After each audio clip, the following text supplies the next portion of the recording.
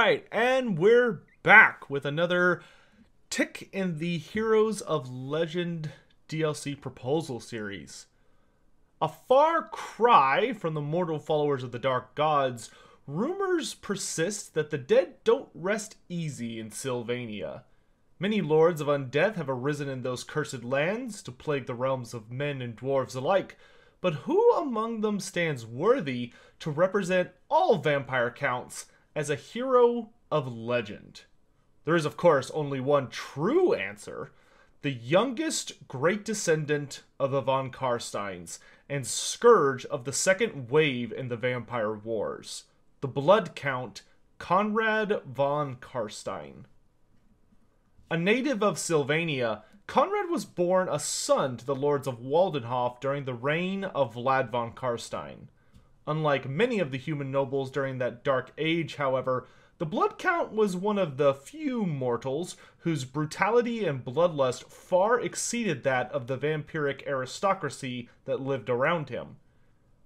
Insanity ran deep within Conrad, and his ruthless nature exploded into full view once he took over as the ruling lord of Waldenhof. He gave bizarre and needlessly cruel commands, such as ordering his crossbowmen to practice their aim by slaughtering all of the cats in the region, burning 2 villages down with all of their residents trapped inside for having offensive smells, and putting his own mother on trial for giving birth to him without his consent.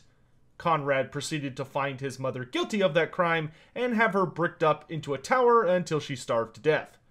This senseless life focused on death and violence drew the attention and amusement of Vlad von Karstein. The mighty vampire considered what might happen if he added a literal thirst for blood to Conrad's figurative one. Perhaps it could produce an interesting champion.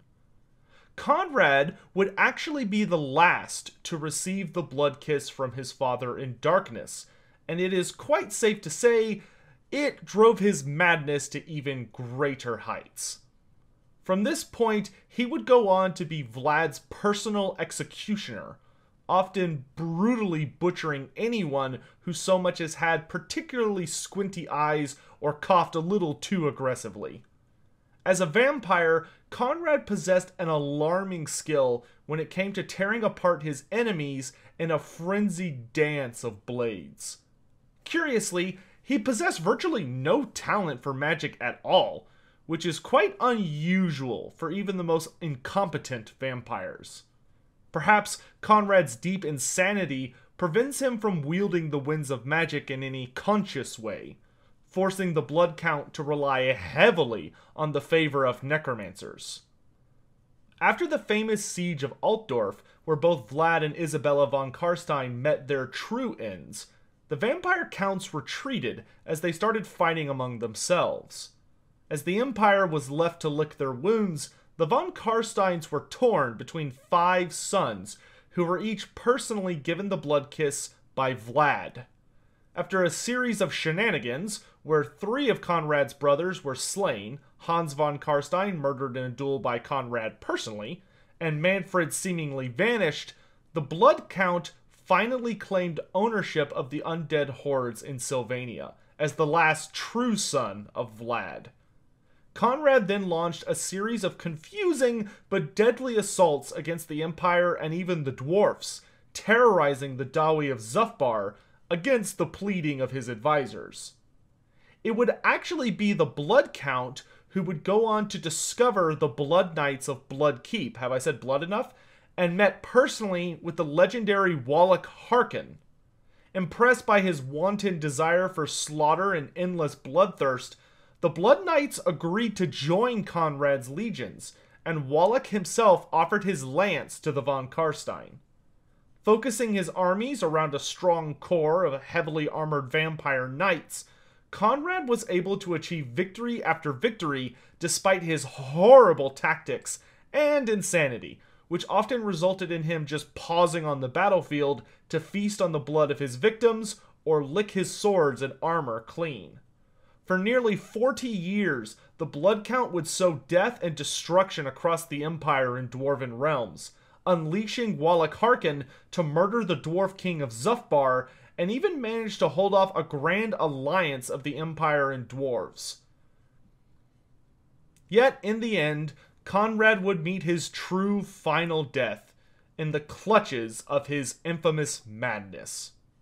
It would be in the grim moors, where the dwarves and men of the Empire would ally to face him one last time. Enraged by this display of defiance, Conrad led his army against the combined arms of his enemies, instead of retreating for a better engagement later on. While his armored vampire troops reaped a horrific tally, the battle suddenly turned for the worst, when the necromancers animating the Blood Count's army abandoned the field and fled for their lives. Unable to control the winds of magic himself, Conrad's undead horde rapidly collapsed while the Count himself began to wander aimlessly from the battlefield. Caught up in a fit of utter madness, von Karstein shouted nonsense at the knight until he was attacked by the dwarf hero Gruffbad, who pinned the vampire in place long enough for the Elector Count Helmar to impale his father's killer with a runefang. So fell Conrad the Mad. Whew, that was a doozy of a lore section, but now we're in the clear to move on. So next up is how one might acquire Conrad von Karstein in a campaign. Being the bloodthirsty monster that he is, I think the most suitable way to lure out the insane son of Vlad would be simply to have him unlock after executing, say, 5 or 10 sets of captives after victorious battles. Alternatively, there could be a really fun, thematic little quest that revolves around resurrecting the Blood Count, perhaps by sending a character, like a hero or something, to Waldenhof and then kill 1,000 enemies in battle or something. When it comes to skills and abilities, I imagine you can already guess that Conrad has quite a specific set of skills, so to speak. He is just a horrific whirlwind of madness and blood that tears across those too unfortunate to get out of the way. So first and foremost, this vampire should have an exceedingly high melee attack and weapon strength compared to any other vampire hero, with a slight leaning towards armor-piercing damage over regular. When it comes to his more unique features, first up is that Conrad should have Frenzy in addition to the Hunger, so he's a true monster in close combat with the ability to heal as he carves through the enemy ranks. His magic weapon, the Sword of Waldenhof, should be represented by an active skill that when used grants him a solid anti-large bonus to emulate it causing multi-wounds back in tabletop. However, the real gimmick to Conrad should be for him to have a passive called One Bat Short of a Belfry, which makes it where when he gets into close combat he will attack faster and stronger for a limited time. So allow me to clarify. It could be a passive where when Conrad enters combat, his attack speed, damage, and melee attack gradually increase over the course of, say, 120 seconds, with an increased tick every 20 seconds or so. However, it would reset if he's considered to be out of combat for longer than, say, 10 seconds, and only could take effect if his leadership is above wavering. Should he manage to reach the maximum attack speed, the buff could perhaps grant some massive final boost to his weapon strength as he goes all out for 20 seconds. After that, the timer ends and the passive goes on cooldown for maybe like 5 minutes or something. So it'd be very similar to the Norska's rage mechanic, but built around attack speed as Conrad works up into his signature blender style. I know or doubt that this would probably be possible using the current system because he'd likely need rather unique attack animations to pull off having an increased attack speed without it looking weird, but I love the idea. Hopefully this would really justify him being a purely foot lord, as he traditionally doesn't come with a mount, though I wouldn't really mind it. And this is also where his being a paid character would come in, so that he could be designed to have attacks that would look good even if he's able to, rapidly speed up if he gets his One Bat Short of a Belfry passive to max. That's why we're paying for these characters, so they could have unique gimmicks. When it comes to weaknesses, Conrad would of course need to be used with care. I would actually propose for his one bat short of a Belfry passive to come with a downside. Maybe for every tick that buffs him while he sustains in combat, he could also lose a small but stacking amount of melee defense as he grows more reckless and frenzied.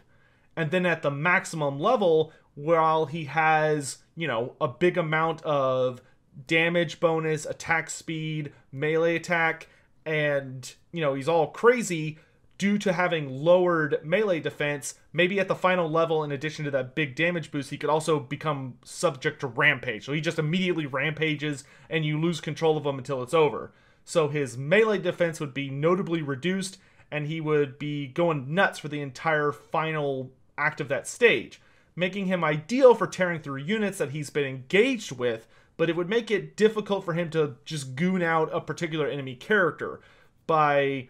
you could hide that character among enemy troops, and Conrad might have a hard time getting to them, especially because if he's in battle for long enough, eventually he would rampage for a bit. I think this would be incredibly thematic for representing his crippling madness, and still grant him really, really scary combat capabilities without being unfair. That way if you're playing against him, you don't have to worry about that person building up the one bat short of a Belfry passive, and then when they get it to the max level, they just try and goon out one of your characters. If he gets to max level, he just starts attacking whatever's closest. I think that would be fair and really, really fun. On the campaign map, Conrad certainly presents a unique role, as he's a vampire with 0 magical abilities whatsoever. For his unique traits in campaign, I would have Conrad actually grant various buffs to Blood Knights and Black Knights, as the armored cavalry of the vampire counts were the main focus of the Blood Counts legions. I would also have upgrades available in his unique skill tree revolving around hatred, which should grant some melee buffs, and of course you'd want him to be able to upgrade so that he could cause terror. Perhaps he could have a really big focus on assassination as one of his blue skill trees. And I could see in campaign, maybe he could have a late skill upgrade, like rank 15 or rank 20, that allows you to upgrade one bat short of the Belfry to where it no longer causes rampage when he maxes it out. It'd also be nice to see Conrad have a unique skill where he grants an army-wide buff, like movement speed or something along those lines. Finally, if he were to be truly amazing as a Vampire Counts hero, it'd be really great to see a skill that, say, increases faction-wide public order as rumor spreads of what happens to those who anger Conrad von Karstein. So he makes it much less likely for there to be a rebellion in your faction. Finally, when it comes to appearance, he's like a thankful amount of characters on this playlist, where he has an official model and artwork that are both gorgeous, so I'm just use those. Though there better be a dang animation where he cuts somebody open or gets a kill shot and then he licks the blood off his sword. That's the most famous thing about Conrad on his, especially his tabletop model, is him drinking blood directly off his sword or something. I always love that. So you gotta have that if you're gonna have Conrad. But anyway, that's gonna wrap up my hero for the Vampire Counts. I think he would be perfect for any of them because Conrad would definitely serve whoever resurrected him. I don't think he would be purely subservient to Vlad, though, maybe Vlad could start with him if Isabella isn't made a hero for some reason. But, I could see that being a really cool thing, getting him with, now that I think about it, a lot of the vampires kind of seem to have hero-like characters with them. You got, Kimmler's got Krell, and Vlad's got Isabella, and Manfred's got Gorse. But still, I think Conrad would make a fun little extra character there. And hopefully if we get more vampires in the future, I still think Conrad would be good for any of those characters and would be a faithful servant, especially because he has to rely on magic casters, and he was only he was an okay hero in tabletop. And at the end of the day, that would actually give us all the von Karsteins, so we would never have to talk about them ever again, and we could just focus on other bloodlines. But maybe you disagree. Maybe you think a different character would be good. Maybe you'd want to see some kind of ethereal hero, or maybe you'd want to see someone represented from one of the other bloodlines. Let me know down in the comments section. Would you pay for Conrad von Karstein as part of a Heroes of Legend pack? Or would you want to see somebody else? If so, who is it? How do you think they would work? All that stuff. Thanks for watching, guys. I'll catch you next time.